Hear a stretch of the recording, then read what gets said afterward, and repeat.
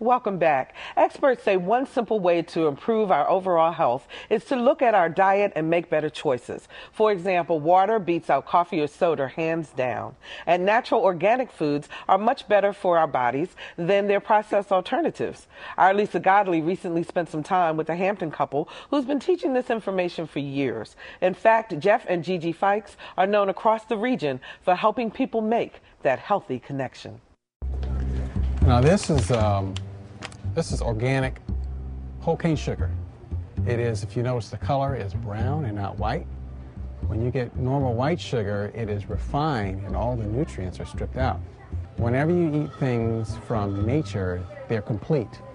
Jeff and Gigi Fikes are on a mission to educate people about the choices they make and to offer healthy alternatives. For example, steering away from foods high in acid and eating foods high in alkaline.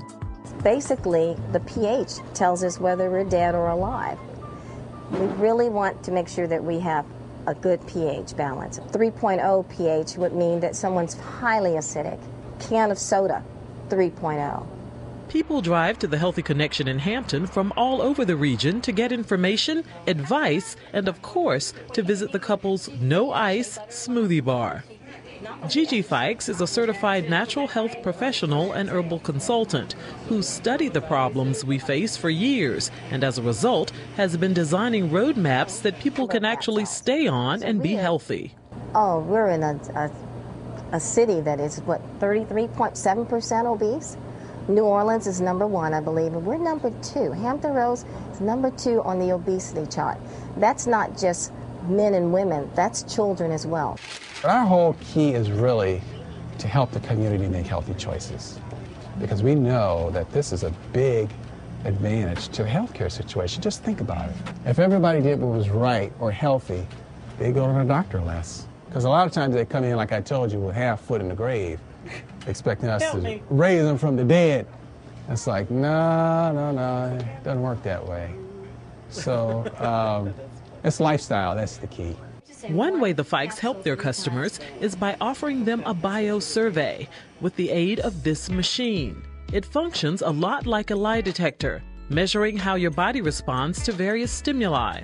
Once it's done, it shows you just how many of your biomarkers are out of range. I had 50.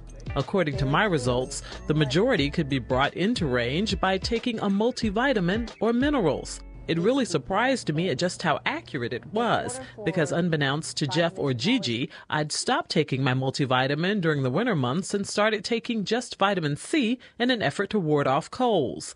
And according to my bio-survey, I really needed the multivitamins that my body was missing. So basically we're finding out what your body's lacking.